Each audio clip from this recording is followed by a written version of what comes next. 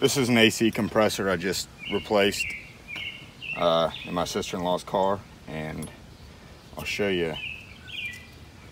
There's almost no resistance to this, and it wasn't building pressure. So I replaced it in the dryer and the expansion valve and all that jazz, you know.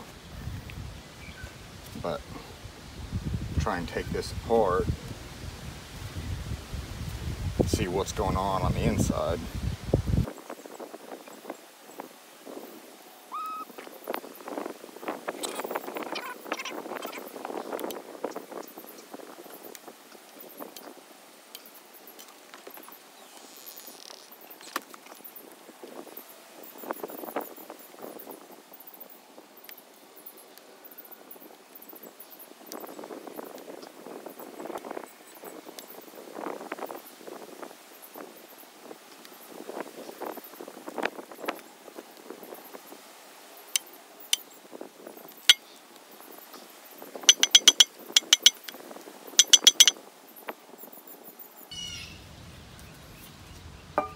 The clutch was working fine. I mean, there's no issues with that. So it's really just the internals. It wasn't anything else, but you also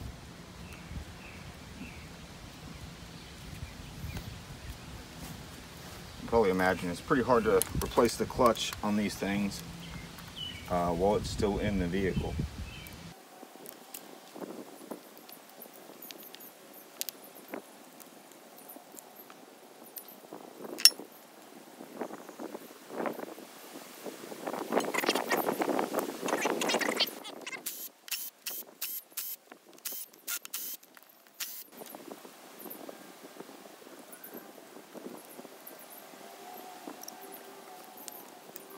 There we go.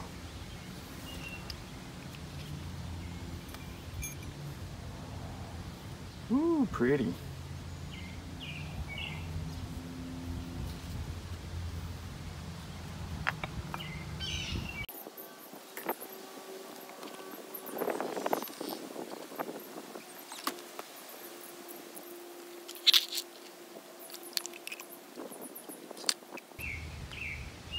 Scroll compressor. There's I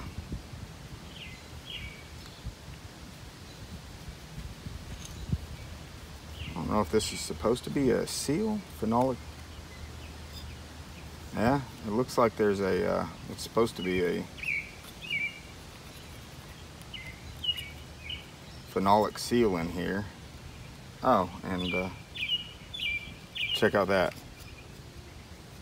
There we go, there's our problem. That's not from me. Wasn't from me taking it apart anyway. And then there's more damage right here on this ledge. This groove ring. I'm not sure if that's supposed to be full of stuff or if that's more like a phenolic type seal that keeps it from, or helps the mating surfaces. But you can see it got kind of hot in there, that discoloration. So this is an oil absorbent mat. I'm not worried about getting that crap everywhere. It's not that big a deal.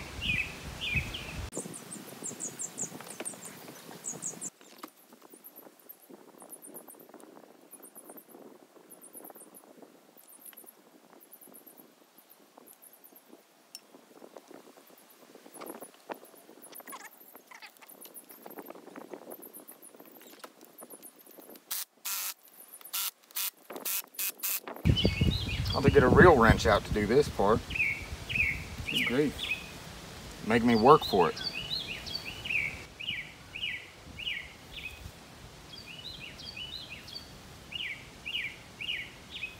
I'm kind of curious what's back there though, so.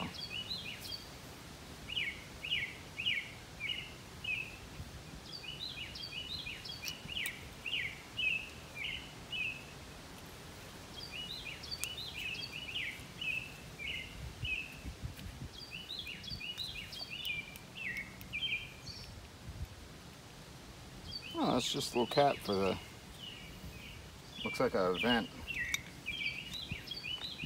That's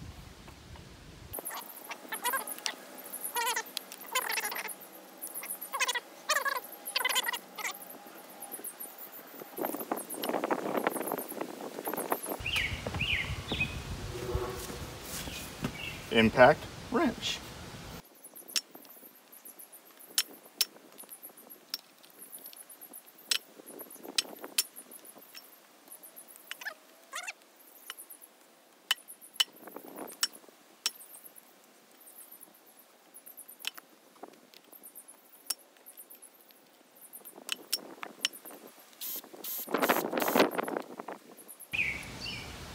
These have O-rings in them.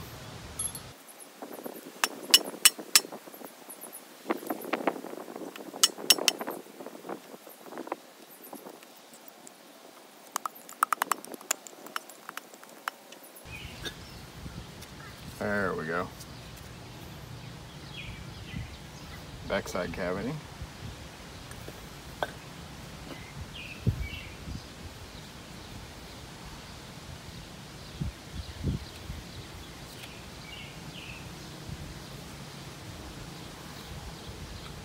That is a heavy spring. Oh, it's just backing up the discharge valve. It's a reed valve.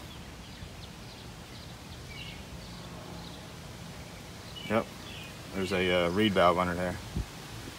I'm sure most of this nice metallic lubricant is from, where did it go?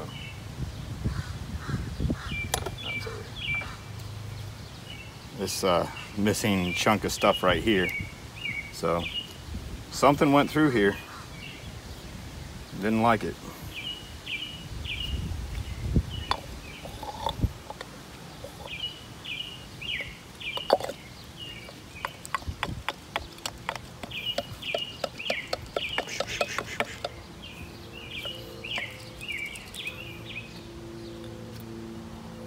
All the bearings still feel good. It's just that.